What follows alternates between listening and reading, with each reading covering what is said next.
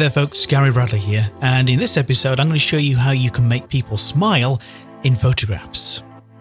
So I have an image open here that's got 3 people in, as you can see. This is a good one for liquify because we've got varying degrees of smiles on each of these 3 faces. And before I make any edits, I'm going to go down to the layers panel and then right click on the layer name for background and choose convert to smart object. That will turn it to a smart object layer. It will then allow me to use that in liquify, apply the edits, they'll be non-destructive, and in the future then I can always go back in and change these at any time that I need to.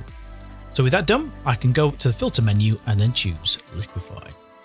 And that dialog box pops up on screen. If you've been using any of the sort of the last versions of Photoshop in the last couple of years, then you may well notice that there is a button over here called the face tool. When that's activated, you'll probably notice the first thing is that these lines around the outside of the faces that Photoshop has detected.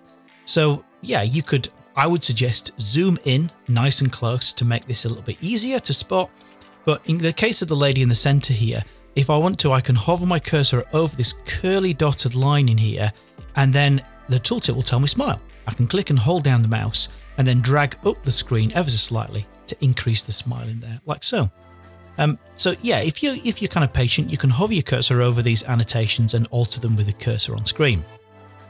If you prefer to, over on the far right hand side, there's a section called Face Aware Liquify, and Photoshop has detected 3 faces, which we've got here, which is good.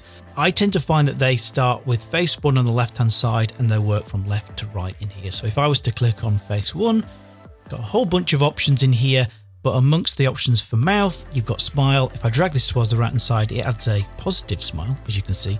Lady on the left hand side in here, which has increased the smile. If I drag this, you can actually put a negative value in there and she doesn't look quite as happy now. So yeah, 0 is neutral, and then a positive value in there is a positive smile. So again, as I say, you can hover over these and you can click and drag and manipulate them as you need to.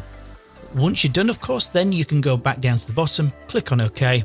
Those edits are then applied. You'll notice that in the layers panel, it shows liquify. So if you ever need to edit those, all you do is hover your cursor over, double left click on liquify, and then you can zoom in and use the annotations, or you can use the sliders in here. So if I go back and just drop that down a little bit in there and then click OK, we have our subjects with varying degrees of smile in there. So that is how you can make people smile in an image in Photoshop.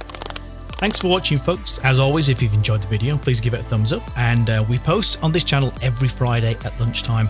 So if you want to save time and money and create killer artwork, then check out our videos every Friday. Until then, farewell, folks.